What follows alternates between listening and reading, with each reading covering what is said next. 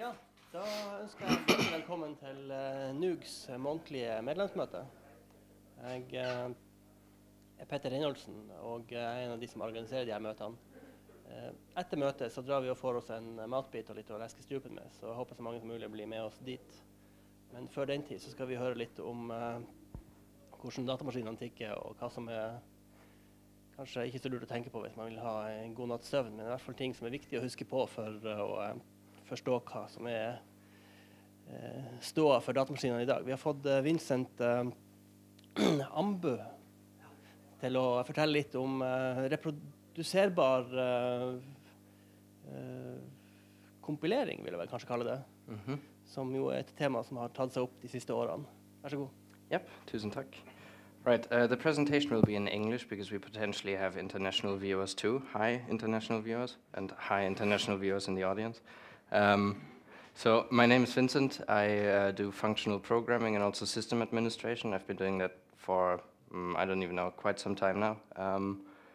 And there's a lot of things that people don't think about in programming and system administration in general when it comes to what you can actually trust on your computers.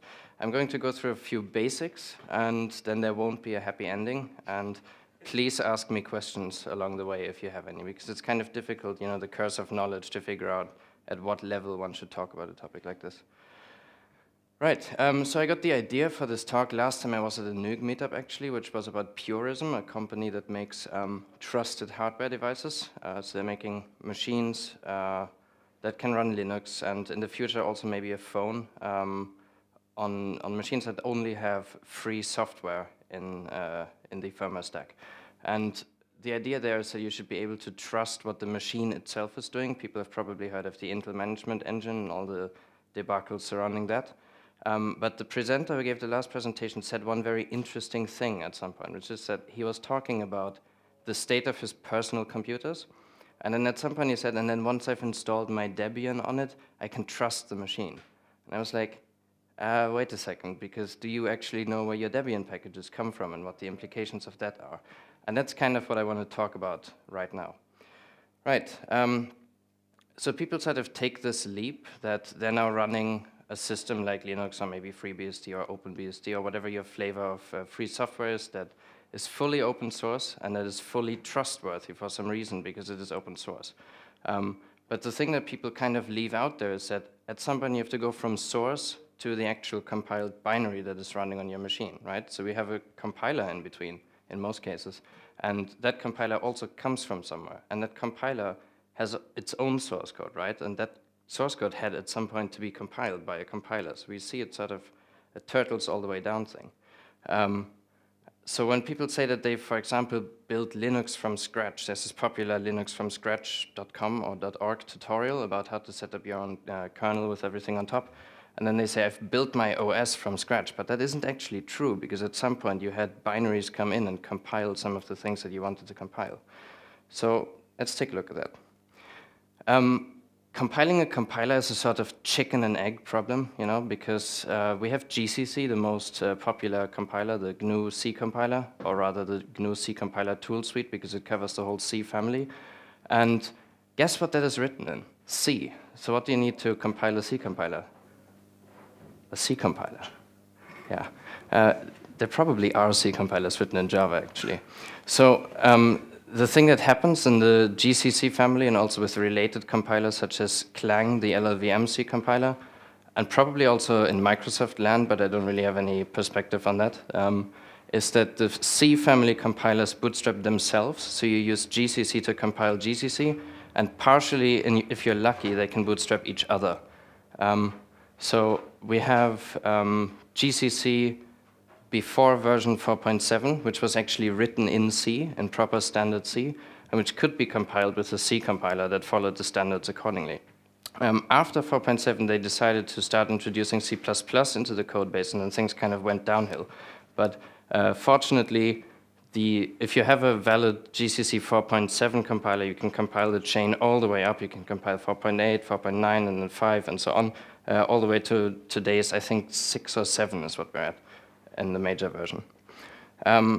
Clang, because it's relatively new, the compiler that originated out of Apple's LLVM project, is actually able to be compiled by GCC and also by Microsoft C compiler, so that has multiple viable bootstrap paths, as we call them.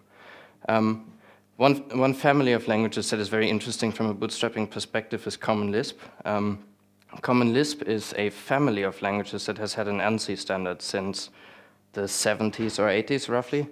And a lot of compilers have been implemented for Common Lisp over the years. And some of those are written in Common Lisp. But the interesting thing is that we have a sort of compiler diversity of compilers that can compile each other, which will become relevant in the next slides, which makes this process slightly easier. The other interesting thing there is we will go into reproducibility in this talk later. If you don't know what that means right now, don't worry, I'll explain it. And Common Lisp's Steelbank Common Lisp compiler was one of the first compilers to be fully reproducible in 2004, which is slightly hipster in some ways. Right, we have as a modern example, the opposite of the other two, Rust-C, the main compiler for the Rust language that Mozilla developed, which is bootstrapped with a previous version of itself always. So the build process is basically multi-staged, and the first stage is that it downloads a release of its previous version and then compiles itself from there. They actually bootstrapped that originally not from C, which is kind of a common path for languages to evolve when they become self-hosted, which means that they compile themselves. They wrote the original Rust-C compiler in OCaml, and then you need an OCaml compiler, which is written in C, and then you need an OCaml runtime, which is also written in C. So they have a lot of legacy baggage, which they kind of dropped at some point.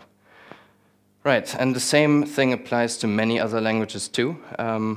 A notable counterexample of a language that doesn't actually compile itself is Clojure, the modern Lisp dialect on the JVM, which is fully written in Java. And when it comes to other languages, it kind of depends, because some of the popular scripting languages, like Perl, also have multiple implementations, and it depends on the implementation.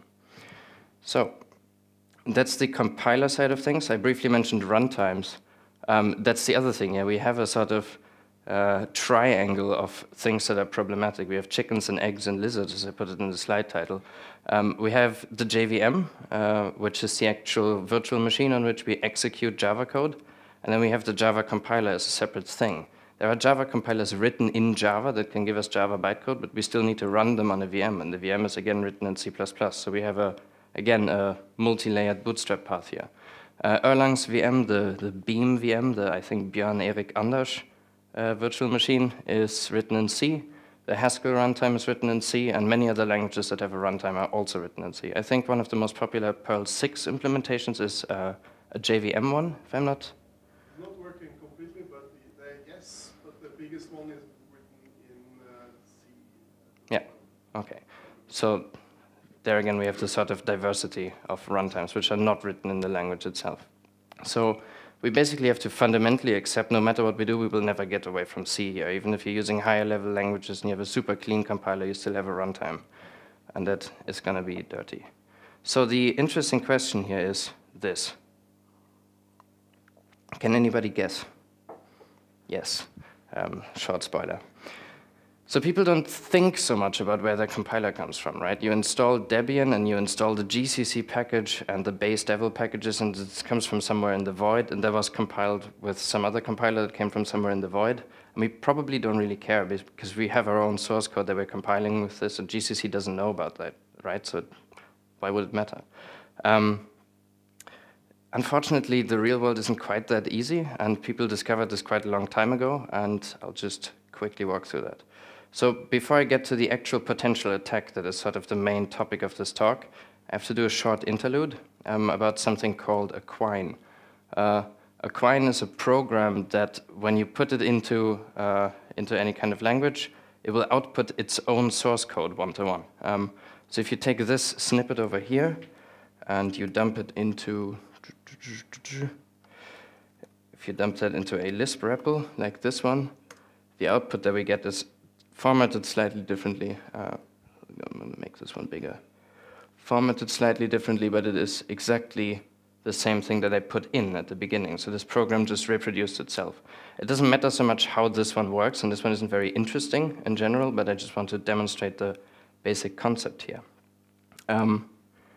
So there are a bunch of classic quines written in C and other languages like that, but mostly they're sort of to be considered like art projects that are focusing on reproducing itself for the sake of doing that. The interesting question that comes in is, can you make them reproduce their own source code, but also make them do something in addition to that? And here's a little program called the Quine Relay. I wanted to demonstrate this, but it's sort of difficult to set up, and I'll get to why at the end of the talk. But this is a program written in everything, in 128 languages, and you can take the source code, and then you can go in this circle of languages. So you run it in, let's say, F#, and it outputs valid false source code, and you can run that through a false interpreter, and it outputs flex, outputs fish shell, and so on. And you can go all the way around in this program. That's definitely an art project, but it's a very cool demo of this concept of being able to do something else in your quine other than just reproducing your own output. Also, the source code of this, for additional fun, is this logo in ASCII text. It's kind of cool. They put a lot of work into that. Right. Side note, also, this program is actually extremely trustworthy. This is one of the few programs I would trust because it goes through so many different languages that it's very unlikely that someone has managed to find an exploit that does something malicious that propagates all the way around the circle. Especially when you get to weird things. There's PostScript in here somewhere, and I find it unlikely that that is a problem. Right. So if we put these components together, we can have a program that reproduces itself, but it can also do something interesting in addition. Then we get this thing called the trusting trust attack that Ken Thompson described in 1983 when he received his Turing Award. Ken Thompson, for those who don't know, is one of the main designers of Unix and also the person who is unfortunately responsible for the Go language, at least partially. And what he did in his talk is that he introduced a program that reproduced its own source code, as we've demonstrated. And then he introduced a program, a modification to a compiler that can detect when the compiler is compiling a compiler. Following me? And then he made a modification of that that could insert the source code of this modification into the newly compiled compiler. So we sort of get a situation where we have a GCC that has been compiled by a malicious version of our source code, and we run it on the GCC source code that is clean. It does not contain this modification, and the original malicious GCC will detect what it's doing right now and insert this malicious code into the compiler again without the person who has the full source code of the program ever seeing it anywhere, and it will be in the output again. Ken Thompson actually described this as sort of the thing that is the closest to evolution he has ever seen in computing, which I found an interesting side note. So we can do that, and this was actually demonstrated by him too, shortly thereafter. But the question is, what can we actually do with this kind of attack? And he demonstrated an attack using this that would extend the original detecting code to figure out when it's compiling the login command on Linux. And then it would simply take any string that was supplied by the user as a password, and before doing the PAM lookup, it would instead also allow a static string that he had hard-coded in the compiler exploit. So if you took the clean, unmodified login.c source code and you ran it through GCC, you would get a malicious login binary out that would accept your hard-coded password. And the interesting thing here is if he had managed to distribute a GCC, a binary GCC with this exploit in it, this would not show up anywhere because it's not in the source code of any of the programs anymore, and it lives on through this perpetual cycle of compilers compiling themselves. So one of the interesting things about this is that no one knows when we compiled a GCC from full source, so basically from assembly level all the way up to a running GCC the last time, probably a long time ago, multiple decades. The first C compilers were written in B, which is the preceding language, which was also made by Ken Thompson, by the way. And there was a sort of evolution and dirty hacking at the beginning. It's not like it's any different today. That led to us just not being able to get literally the hardware that could run this old code and bootstrap all the way up again. So we have a slight problem there, because in theory, any GCC you have right now could contain some kind of exploit that we don't know about, and it would be very, very difficult for us to figure out that this is the case. So, damage potential, in addition to this little login exploit that I just mentioned, would, for example, be, and this is one of the ones that is commonly theorized as an actual exploit that people may potentially be doing, is detecting cryptographic code, so like the compilation of OpenSSL, for example, and inserting weaknesses into the crypto algorithms, which would lead to the person that has distributed your compiler basically backdooring your crypto without you ever noticing, because your OpenSSL source code is clean. Another thing is that compilers get more complicated. I mentioned that GCC moved from just being C to being C++, and also compiling like a whole family of languages, which means that the source code of that is so large and not known by any single person that it would be relatively easy to add an exploit somewhere that would take a long time to be found. So yeah, you can probably think of more potential exploits, but these are like the common ones that people talk about. So people also, of course, think about what countermeasures we can apply to get around this. And in an ideal world, we would just be able to take a piece of hardware that can run code, and then we could compile all the way up until we have a working GCC, but unfortunately we can't do that. So I'm going to quickly talk about a technique called diverse double compiling. This is actually, it sounds relatively simple to do, but it's difficult to understand exactly which guarantees you get out of this, so please ask me if you have any questions under the way. So assume we have some kind of target language, say C, and we have two compilers for this target language. Let's call them A and T. And we have the source code of compiler A, and we want a clean build of compiler A. So we want to make a build of A that we are relatively certain does not contain any backdoored code. And we call the source code S of A. Then what we do in diverse double compiling to defend against this attack is that we create two different stages of build outputs. The first one we have, say, X and Y, these names are arbitrary, where we first apply the compiler A to the source code, and we apply the compiler T to the source code. And we get two different compilers out, right? And technically they're the same program, right? They should have the same, they should do the same thing, which we call functional equivalence. Does this make sense? Yes, I see some slightly confused faces. We have functional equivalence, but not necessarily binary equivalence, because maybe this one compiler runs on the JVM and it gave us Java output or whatever, and the other one is a C compiler that gave us machine code. But we have two programs that technically should be doing the same thing. And now we apply the second stage. So we take these two compilers that came out of here, and we apply them again to the same source code. And now we get V and W out of there, which in theory, assuming that this build is reproducible, should be bit for bit equivalent. So the compilers that we got out of here do exactly the same thing, even if the runtime artifact is different. And the compilers here that come out should be exactly the same thing. The problem here is there's actually multiple problems. The first one is, of course, reproducibility. We can't actually guarantee that this output is going to be bit for bit the same for various reasons that I'll get into in the next slide. And also, we can't actually defend against both of these compilers being backdoored. So if you have a backdoor in a compiler that is clever enough to detect two different compilers being compiled, itself and another one, then that backdoor could potentially survive multiple of these steps. And you have to basically just make more of these. You throw more compilers at the problem. You throw GCC on different architectures, cross-compiling, and you use CLang and maybe the Microsoft compiler if you feel like it, and make this list as long as possible. And what happens is that the difficulty of attacking this path grows exponentially.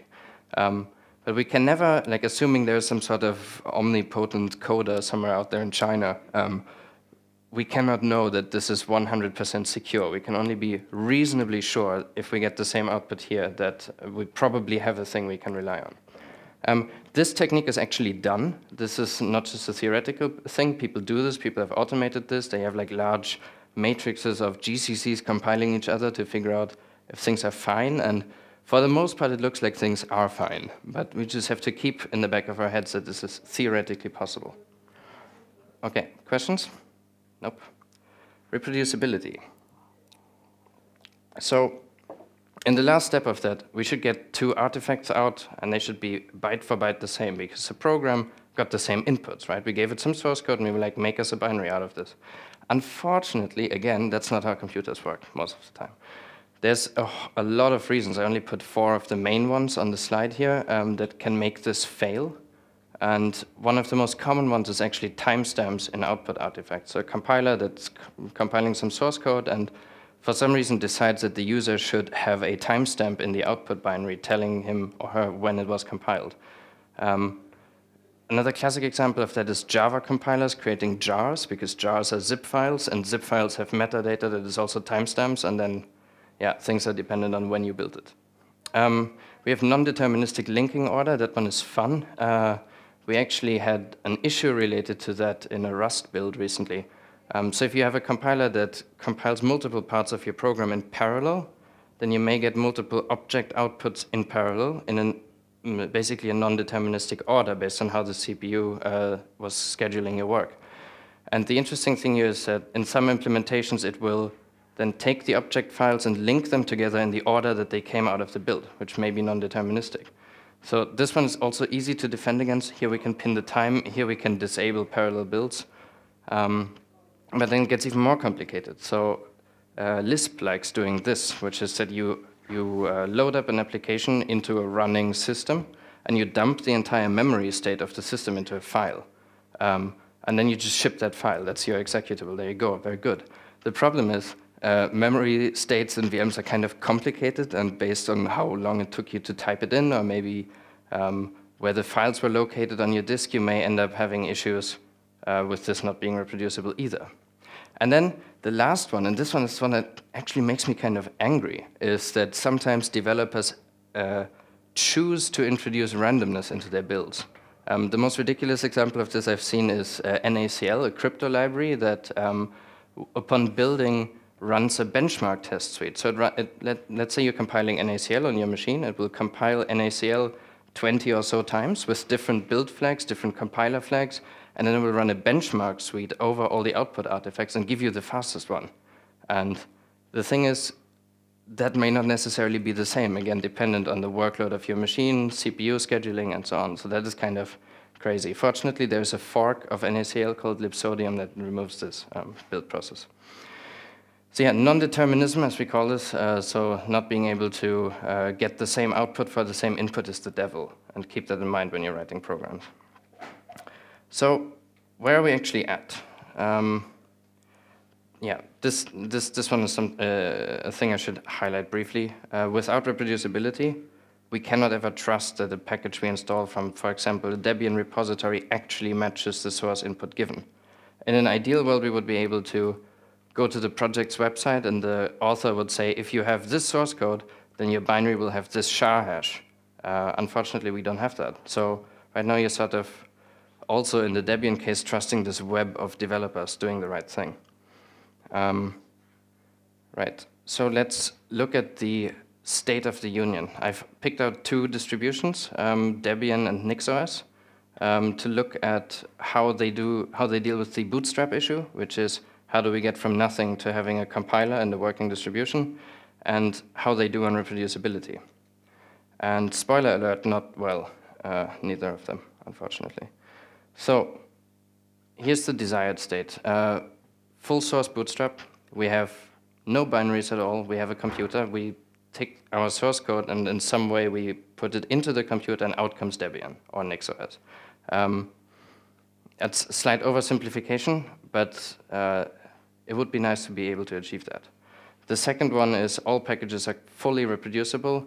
For the same set of source inputs, we always get byte for byte identical packages out of the thing. Right. Here's where we're at. Debian.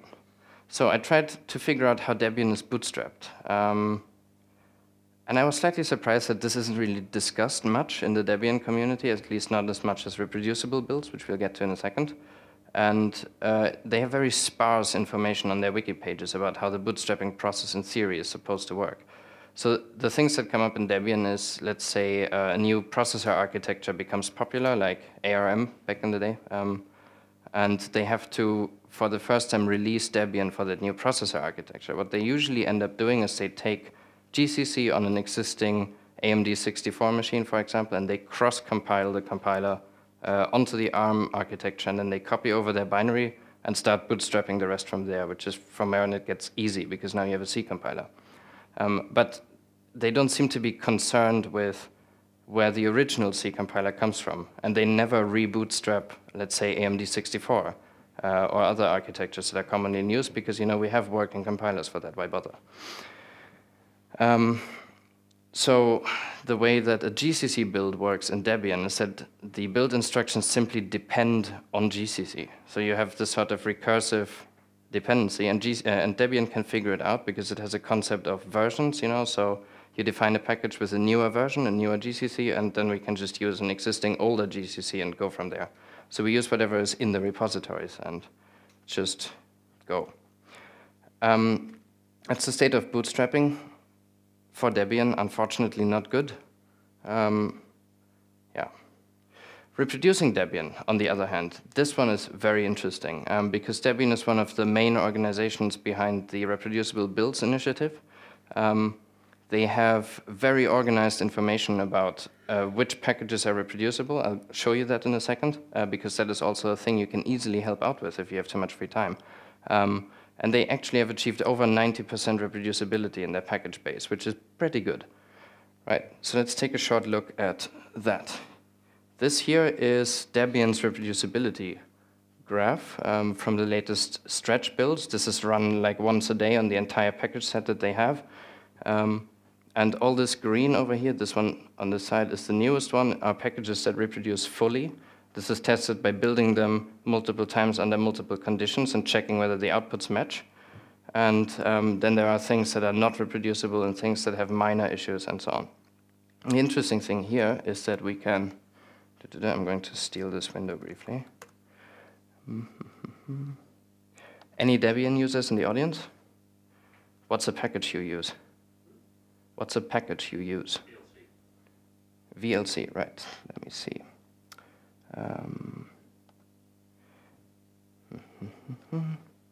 And back here. So here's all the current packages. I'm going to search for VLC in here, and there it is. Click, and there we go. VLC is, what is it? Not reproducible.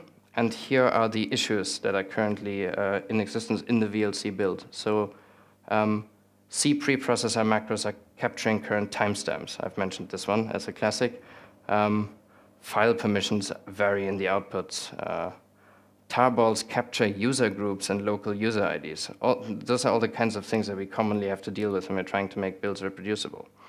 But none of these are particularly hard to fix, is what the Debian project has found out over time. These are just things that people don't initially think of when they're making a package or writing a program. And then years down the line, someone actually starts caring about this, and we get this kind of situation. So one of the easy things you can do while you're sitting in a lunch meeting with your laptop out is you go to this website, the Reproducible Builds website for Debian, and I can put the URL somewhere later on.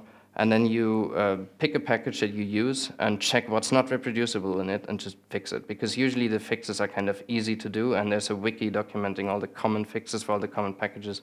Someone just has to go and actually do it. Right, that's that.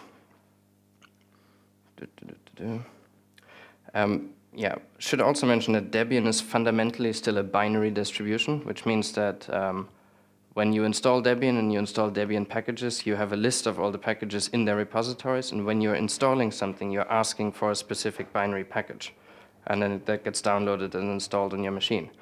It doesn't have to be that way. So I'm going to introduce a piece of cool old technology called NIX. There's actually been talk about NIX at NUUG before I started using NIX, which was interesting.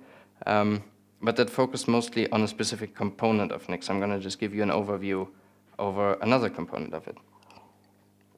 So NIX is a purely functional programming package manager. I was going to say programming language because that is the term that people commonly say. It's not a new project. It's a little over 10 years old, 10, 12 years, something like that. but it's had a very slow ramp up to actually being usable.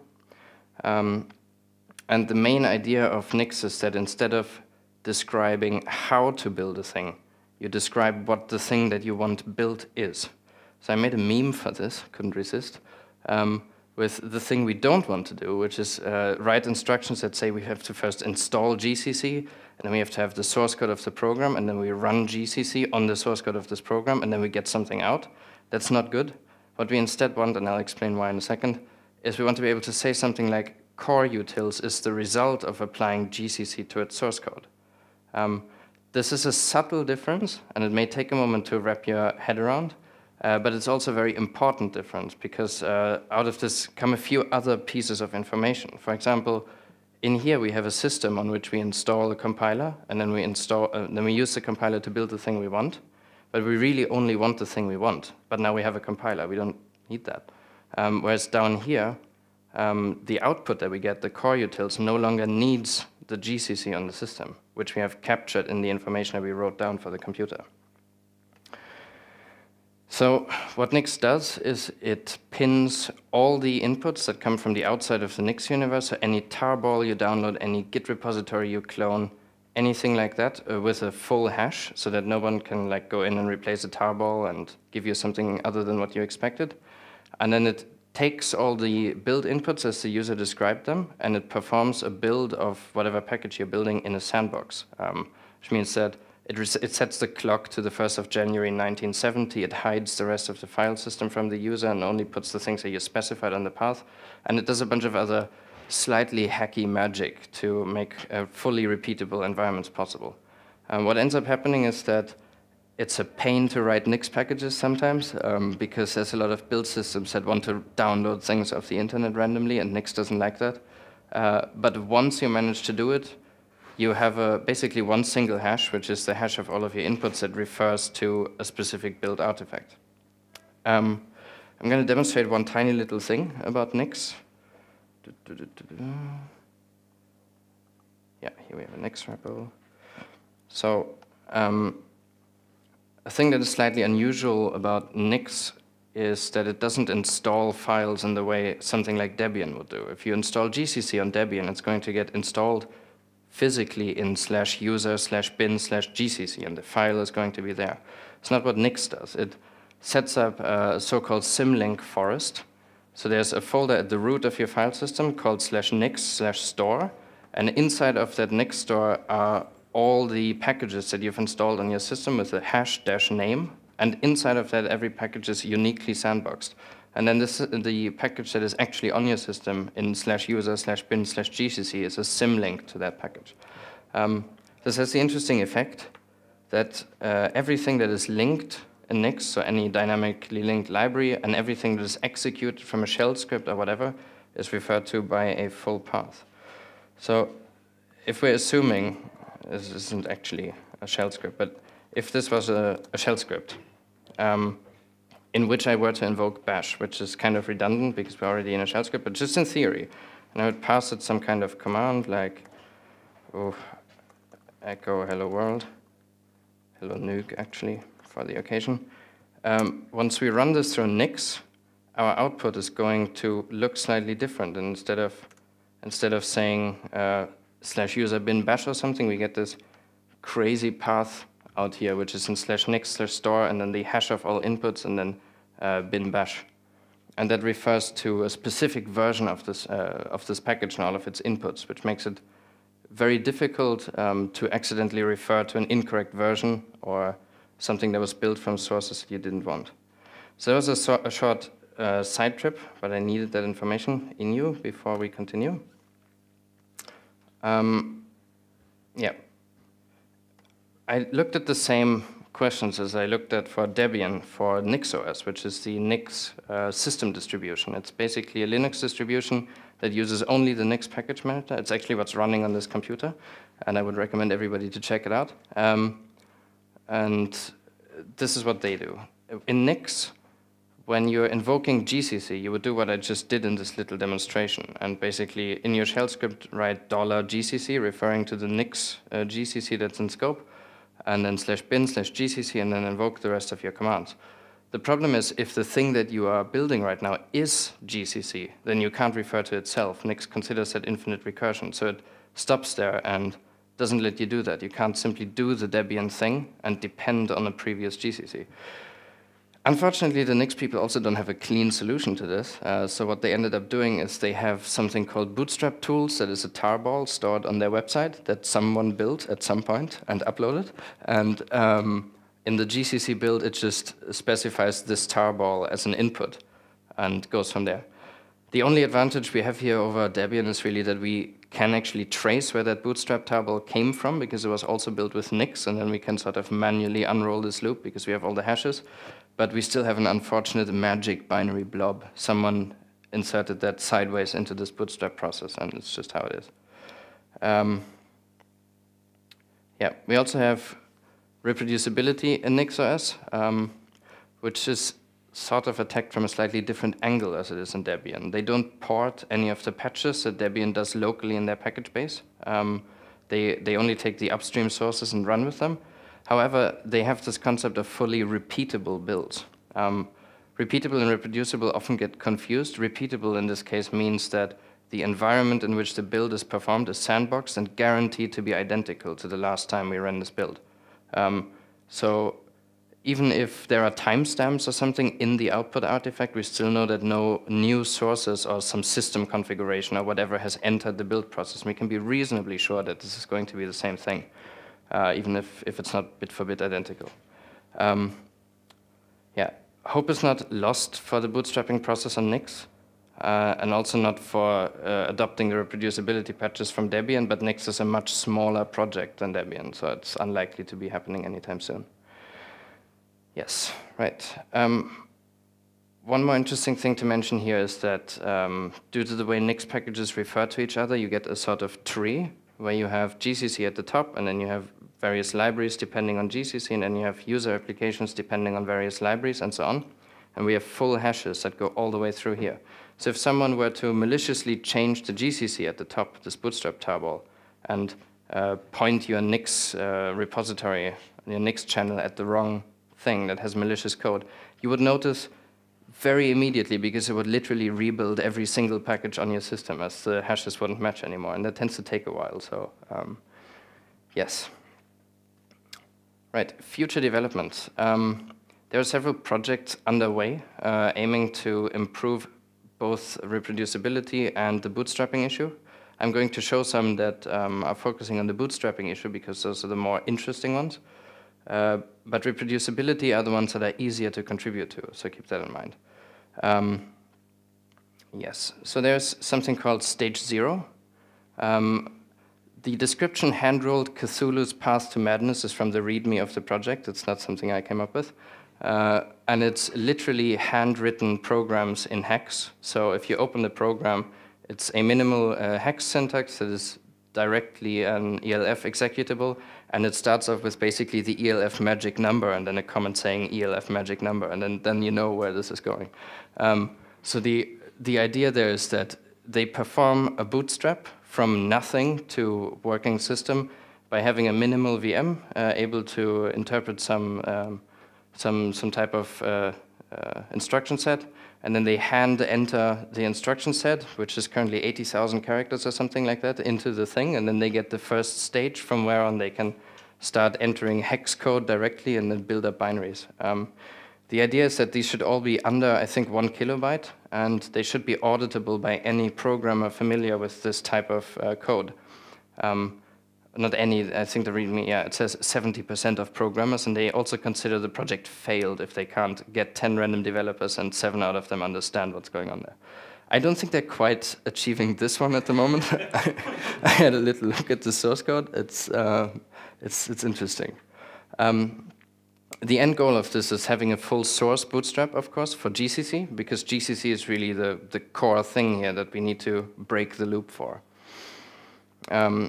Yeah, the problem is that this doesn't go very far right now. If you bootstrap stage 0, then at the end you have a slightly more intelligent hex editor that can expand macros. But you really need slightly more than that to compile C code. That's where MES comes in, the Maxwell equations of software, which is named after something that Alan Key said in 2003 or 2002, where he said that once you have Lisp, you have all of computing. Like all of the primitives that exist in basically any way we represent the logic of programs can be written in a simple Lisp dialect. So the idea is that once we have this macro expander from the previous step, from stage 0, we want to bootstrap a scheme, which is a type of Lisp, on this macro assembler to be able to go from there and write a compiler in a slightly higher level language. So the status of MES is that they have written a C compiler in Scheme, and that actually works. It's able to compile TinyCC, which is a C compiler that can compile GCC. It's just that the binary is currently segfault, but but it's getting there. And they have a minimal scheme interpreter that they run this on, which is currently written in C, just because writing that part in the hex macro expander is probably the least fun part of this project, so they are putting it off all the way until the end. But the people running this seem very determined, and I'm pretty sure that they're going to get there eventually. And the end goal here is a full source bootstrap of not just GCC, but something called GWixSD, which is the Free Software Foundation's fork of NixOS.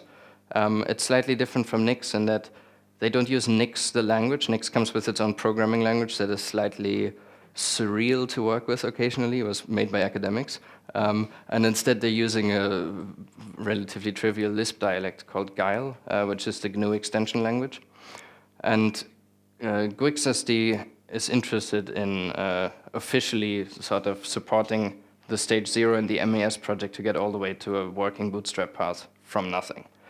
GWixSD is cool, and I also recommend people to check it out. The problem is that it's not really real-world usable because they have opted for things such as not having systemd because systemd doesn't run on the GNU herd. There's a lot of things that don't run on the GNU herd, and I don't think that's stopped anyone else so far. Yeah, right. So that's the state of that. For other platforms, things are looking kind of grim. Nix for Darwin gets a sort of honor shout out. That's the port of the Nix package manager to macOS for people who, for some reason, are stuck on macOS. Looking at you, Chris. And the thing that you can do there is basically repeatably and almost reproducibly get a user space working on macOS. But you still have, macOS under there, which is fully proprietary, closed source stuff, so don't trust any of that anyways. We have, on the phone side of things, forget about iOS, of course. On the Android side, we have something called F-Droid. That's a repository for open source Android applications, and they actually aim to have reproducible builds for all of their APKs. The problem there is that you still have the base Android system, and there you have all the same issues again that exist in all the other distributions. And other than that, everything else mobile device-wise is currently a lost cause. There is some hope that Purism, the people that talked here last time, are going to succeed with their mobile phone plan. They had a successful Kickstarter project. But I'm slightly skeptical about the UI and UX components of that. We'll see how it turns out, but there's at least some light at the end of the tunnel. Yeah, and of course, final note about this topic, closed source software and proprietary software is not trustworthy ever, period. You cannot trust Windows and other systems like that. Right. Resources you should check out, bootstrapable.org. They have links to MES and stage 0 and a very exhaustive wiki about the state of things right now. And reproduciblebuilds.org, which has an overview over the status of that. And that also links to the Debian reproducible builds page that I showed you earlier. Here's my contact details. My GitHub has the same name, and the presentation slides and so on are on GitHub, and they're built reproducibly using Nix and LaTeX. So check that out if you want to do that. And thanks.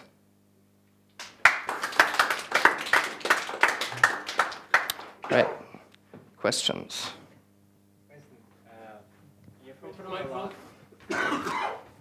Hi. You're focusing a lot on the software that's running on the computers, but initially you mentioned the hardware as well. Yep. So for me, that's sort of the again, next step. So how can you trust the hardware that you're using to verify all the reproducible builds? Yeah.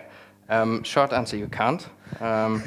What the stage 0 people are doing is they've implemented a very minimal VM to get out of the bootstrap cycle at the beginning, but then you could theoretically pose a scenario in which someone has manipulated GCC compiling their VM and so on, and then you're in hell again. When it comes to fully open firmware and reproducible firmware, I don't think reproducible firmware is something people talk about at all.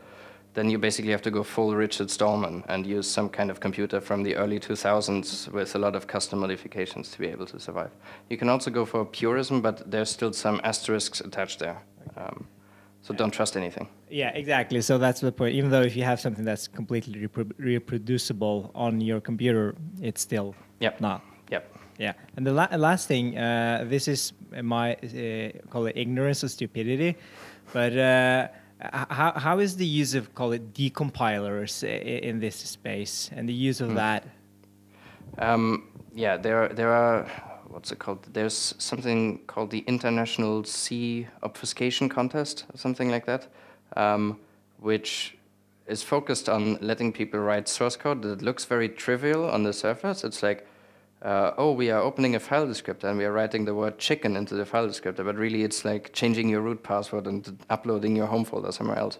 And that is very difficult sometimes to trace out of that source code. So if we're assuming a well-engineered attack and we're manually disassembling the output binary, then we have both complexity issues because these binaries are very large. And even if we manage to trace what the person wrote originally, we may not be able to actually see what they are hiding in there. So you can never 100% trust any of those things. I was thinking actually more about that. If you have a source code that you created and you compile it with, say, 10 different kinds of compilers, and then you decompile them with 10 different kinds of decompilers on each of them, then, of course, assuming that the decompiler itself wasn't compiled with a compiler which is malicious and knew that it was a decompiler it was compiling. Sort of goes back to this. And the problem there is that if the thing you're compiling is not a compiler that you're then using for another stage, then you never get to the bit-for-bit equivalent. Because the problem up here with functional equivalence is that the different compilers you used probably have different runtimes, and they probably have different optimizations, and they generate machine code differently. So you can't really expect those to be the same anyways, unfortunately. The decompiled? Yeah, the decompiled. There's few languages that are like reliably decompilable. I guess Java is kind of close. But also, if you wrote a program in Scala and disassembled it as Java, then you would get some interesting results out of there. I'm not sure any of those paths are really trustworthy either. And anyways, the hardware is not trustable anyway. Yeah, well, I mean, yes. Yeah. Other questions?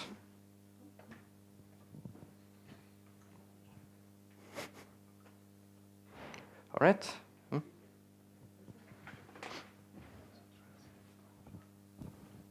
I'm sitting here thinking right now. I mean, I've been thinking about this before, but I've never actually done something on it.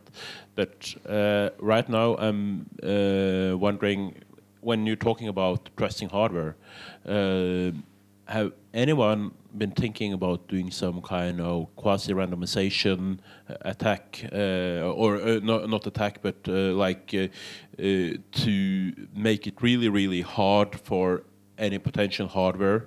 You could do quasi-randomization and basically generate so much complexity in the compiler that it would be impossible for the hardware to handle all those routes. Basically doing this on an expanded level, but using math to...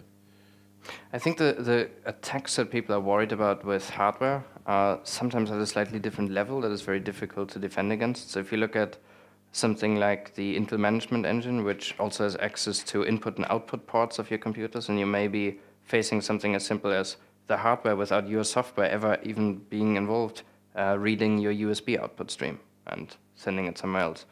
So it sort of depends on what you want to trust. But with the specific idea you mentioned, I'm not sure if anyone is looking into that. Yep.